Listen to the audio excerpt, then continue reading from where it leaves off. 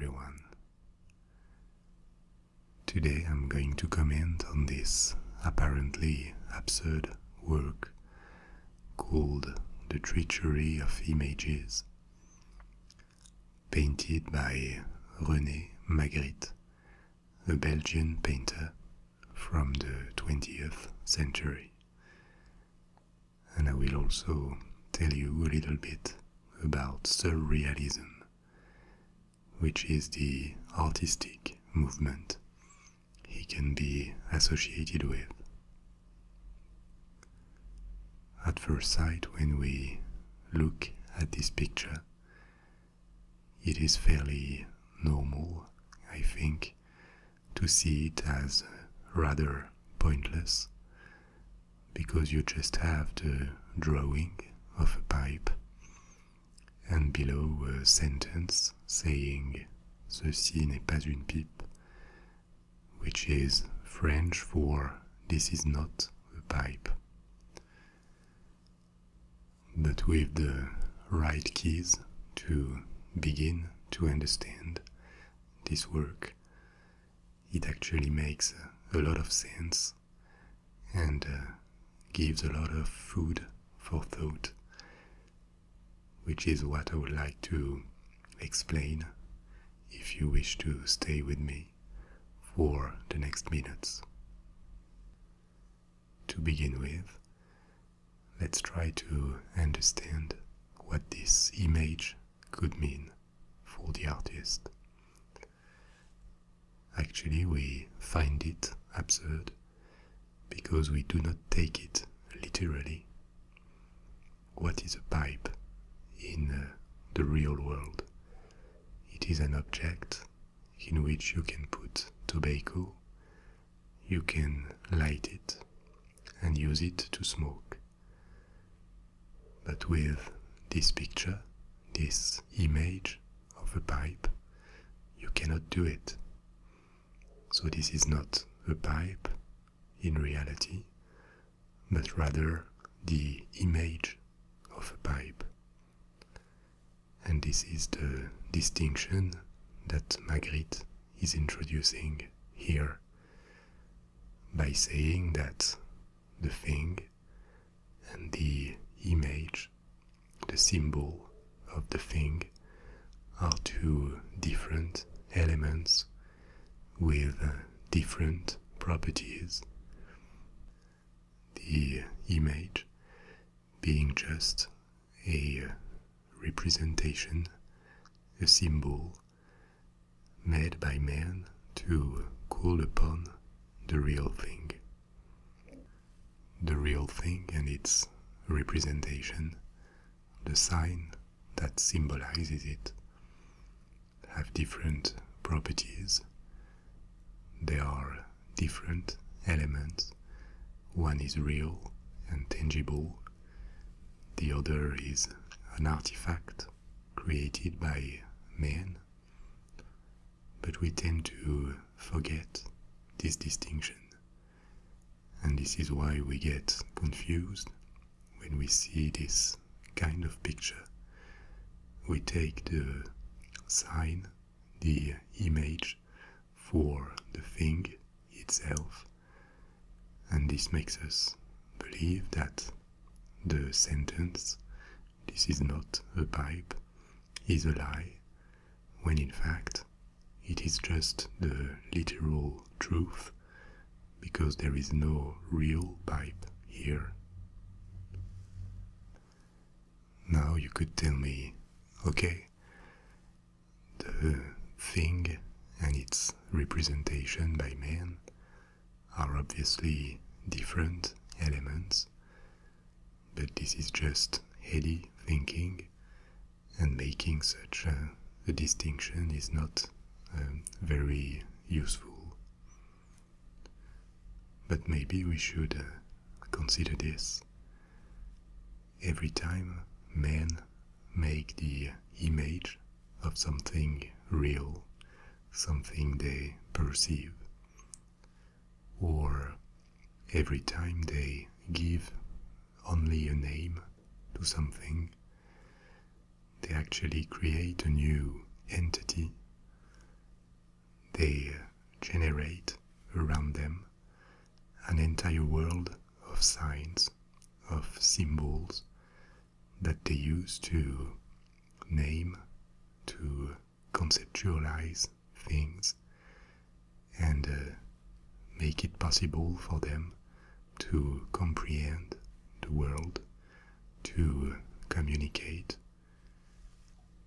But by naming and representing things, by assigning a symbol to everything he perceives, the man is also generating an entire world of signs and symbols around him, creating like a second mental world, which is totally different from the real, tangible world.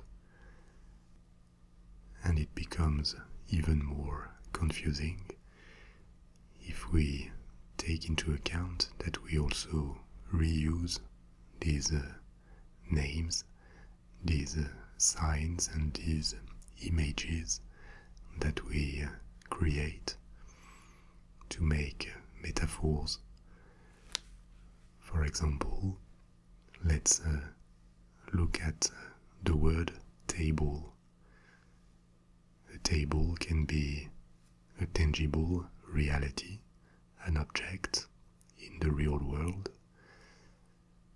There can also be the image or the word table, which are signs, conventions to call upon the real table.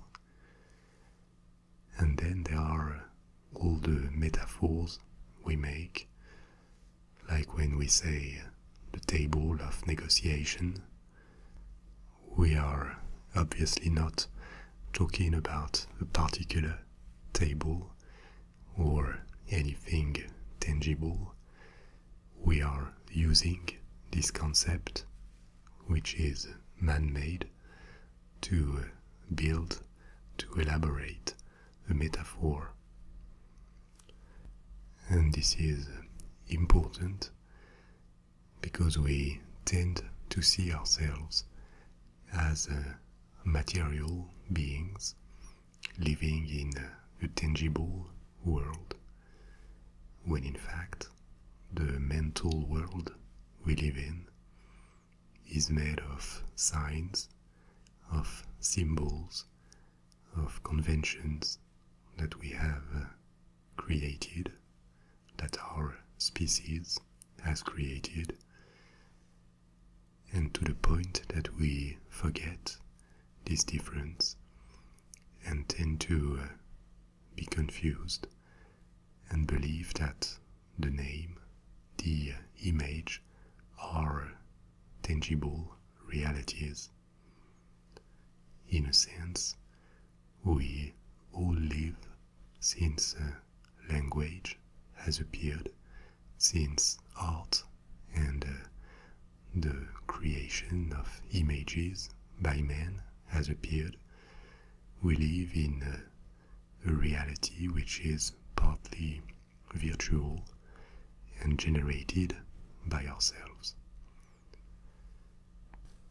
Now we are starting to understand the name of this painting, the Treachery of Images. It is the lie that we tell ourselves every time we take the image or the sign for the thing itself. And this is not a recent concern. You know that in various religions, like in Islam, in Judaism, in a majority of Protestant churches too, the representation, the images of sacred things are prohibited or discouraged. And this is because men have understood quickly that images were just creations of man, they were artifacts, and they were not the thing itself. So when the thing is sacred, fabricating images of it, and even worse, worshipping these images, is something that various religions condemn, because the man would only be worshipping himself when he worships an image and not God as he should. This concern in history gave birth to various iconoclast movements. Iconoclasm means in Greek the destruction of images, because icons created by men were considered unworthy of being worshipped or even existing. But even on a broader base, this distinction between the tangible world and the signs and images we produce as a species has been a concern for the philosophy of language for centuries. And there is also a branch of social sciences called semiotics that studies the creation, the use of all these signs that are elaborated by men to comprehend their universe and to communicate between them.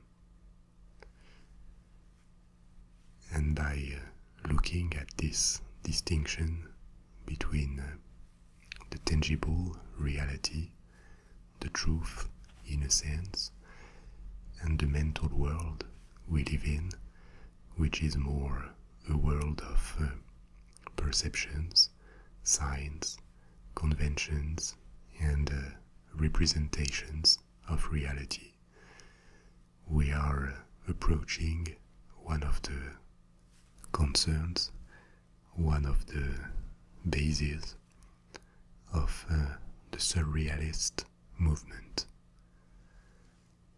Surrealism is sometimes taken as a synonym for absurd, something that makes apparently no sense, when in fact the very reason to be of surrealism is this understanding or this belief that the man, because of what he is, because of the language he has created, because of his production of images, also because his true self would be buried under a conscience that he has acquired during his life and his experience of tangible reality, then the man would be separated from reality. And surrealism is an attempt to uncover the reality of things, abandoning all these layers of signs, symbols, representation, conscience that we have acquired as human beings. And this explains the production of writings, plays, movies, or paintings by the surrealists. They were trying to explore this reality, to uncover it by finding ways to get rid of these obstacles that we put between ourselves and what we are, or between ourselves and the reality of the world. There is another famous painting by Magritte called The Son of Man, which represents a man with a black coat, and his face is hidden by a green apple standing right in front of his face. What does it mean? With a bit of humor, it is a way to express the fact that the visible, in that case this apple, is hiding the interesting.